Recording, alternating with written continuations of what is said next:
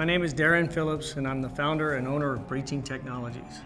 I'm excited to show you this video.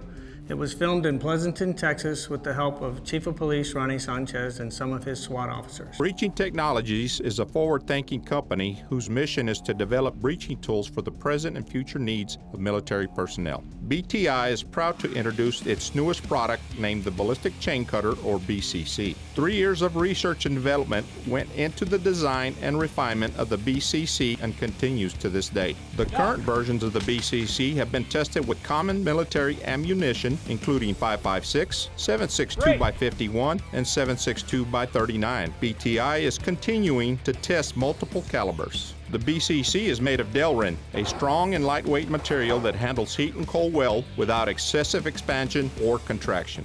It can be easily attached to any style rifle, and it can be made to fit any flash or sound suppressor currently on the market. The Ballistic Chain Cutter is one-time use. The chain leak falls away and what's left of the BCC is discarded, preventing enemy reuse or reverse engineering. Entry is made safely, quickly, and quietly when used with a suppressor. The BCC was designed to be safe, portable, and effective when deployed in the adverse and dangerous conditions that our soldiers and LEOs are placed in. The BCC Ballistic Chain Cutter, we used non-suppressed and a suppressed on an A2 birdcage. We used 5.56 55 grain full metal jacket rounds, and we had 0 failures today. Overall with the product, we were very pleased, and we were able to reach through the gate without any problems.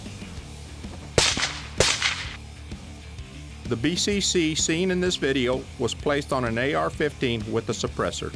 The ammo used was 5.56 55 grain full metal jacket. The chain was 5/16 of an inch thick. We did 15 repetitions with a 100% success rate and 0 fragmentation hazards to the operator. I hope you enjoyed the video. For more information, please contact us at breachingtechnologies.com or sales@breachingtechnologies.com.